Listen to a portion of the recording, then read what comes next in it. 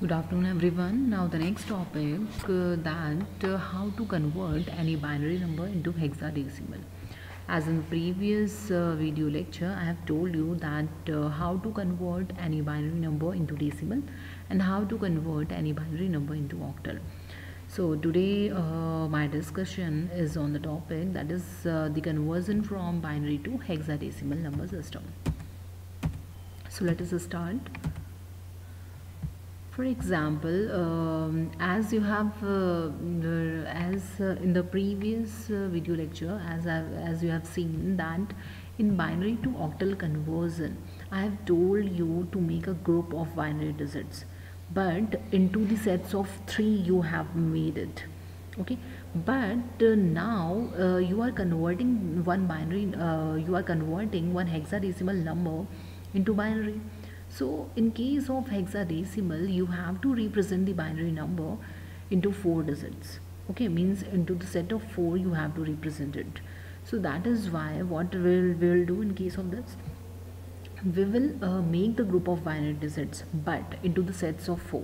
Okay, this point is important, so you can underline it, like in case of hexadecimal, in case of binary to hexadecimal conversion, what I have to do, we have to make the group of binary digits but into the set of 4.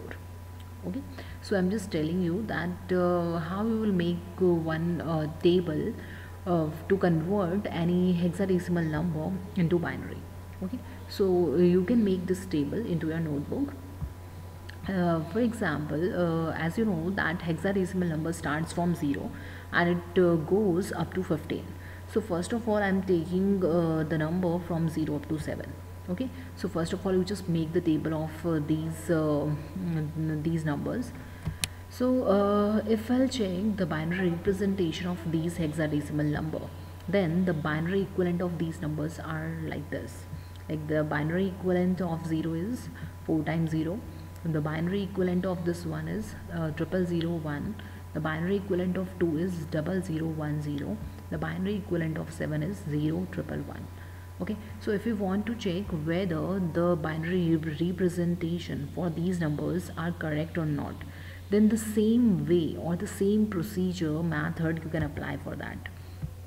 Like first of all, you have to start from the least significant bit, means from the rightmost digit you have to multiply this number with 2 to the power. Okay, so we will do that. So you just proceed for that. First of all, I'm calculating this one. So 0 into 2 to the power 0 plus 0, this 0 into 2 to the power 1, then 0 into 2 to the power 2 plus 0 into 2 to the power 3. So the summation of these 4 digits will be equivalent to 0. That means this one is correct. The binary equivalent of this 0 is correct. So just like that, I'm just checking the binary equivalent of this one also.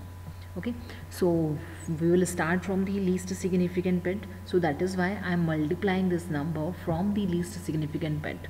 So in the least significant bit I am having 1, so that is why I am multiplying this number with 2 to the power 0 plus 0 into 2 to the power 1 plus 0 into 2 to the power 2 and plus 0 into 2 to the power 3. So the summation of this or these 4 numbers will be 1. So the hexadecimal representation of this set is 1. So just like that, we can perform for 2, for 3, for 4, for 5, for 6 and for 7 also.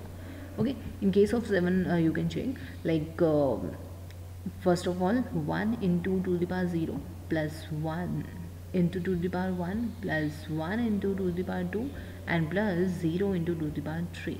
So if we will calculate these numbers, so you will get in the summation part you will get 7. Okay, you just check it, like it will be 1, it will be 2, so 1 plus 2 will be 3, then 2 to the power 2 is 4, that means 4 plus 3, it will be 7, and this part will be 0. That means the summation of these 4 digits is equivalent to 7. Okay, so this is, that means you can say, you can apply the shortcut, means if there is one number in case of hexadecimal, just like 45 means 45 is given, and in the base part it is written that this is one hexadecimal representation, and you have to convert it into binary. So directly you can write the answer, means you can write 0 1 00, then 0101. So this is the binary representation of 45, and in the base part you will write 2. Okay, got my point, what I mean to say. Okay, so now you just check for the next numbers, like as the range of hexadecimal starts from 0 and it goes up to 15. So basically from the 10, from the digit 10, we just represent all these numbers with the help of character. So our digit 10 is representing with the help of this A, then 11 is representing with B, 12 is representing with C, 13 is representing with D, 14 is representing with E, and 15 is representing with F. Okay, that means the range is not over yet. Okay, so we are taking some more digits in case of hexadecimal. So the rest of the digits I am taking here. So you just check it, like I have written the binary equivalent. Okay, so you have to learn it, or you can you have to understand it, after that you just learn it. Okay, so I'm telling you that like if you just check it, like the whether this binary equivalent is correct or not, so you can check it. Like you will start from LSB digit, as I'm telling you again and again.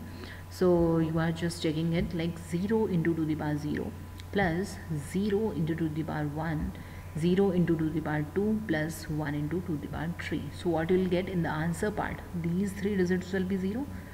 Only this part will be like equivalent to 8. That means the total summation of these four digits will be 8. Correct? Just like you will perform for 9 also. Okay, and same procedure will be applied for this A means 10.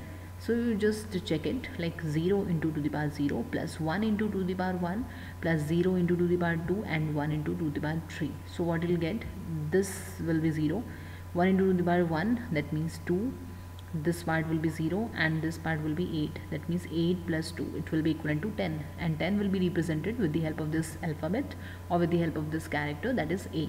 Okay, so in case of hexadecimal, the 10th digit will be represented by A, 11 will be represented by B, so just like that.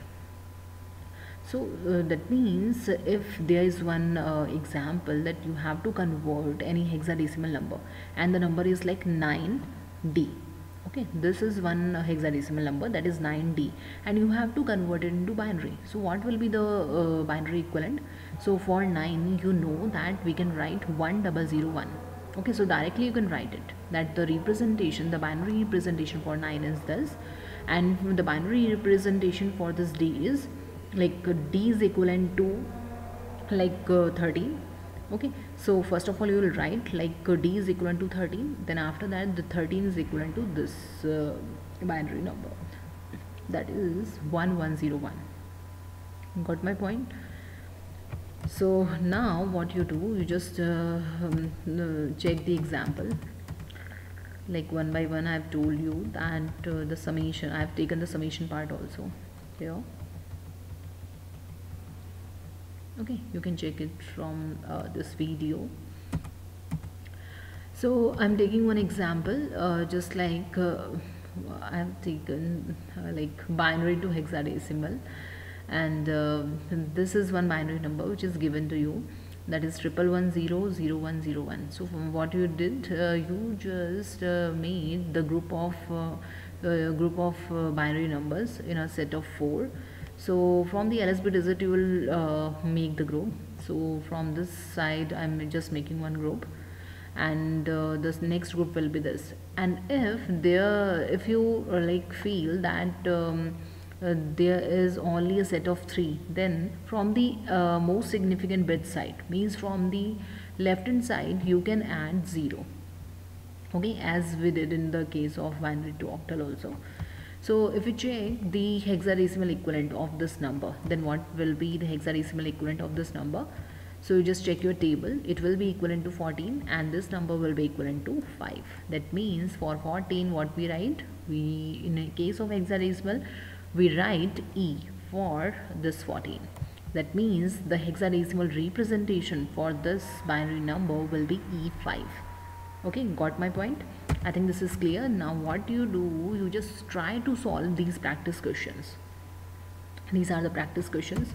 You just solve it by your own. First of all, you just understand the example which I have given you, which I have told you in this video lecture. First of all, you just try to solve it by your own. After that, you just do practice of all these questions. Okay, and if you got the answer of all these practice questions, then only you just check your answers. So these are the answers, or you can say these are the hexadecimal equivalent of these binary numbers. Hope this part or this conversion is very much clear to everyone. So do practice at home so that in the midterm examination you can do well. So thank you very much. Thank you so much.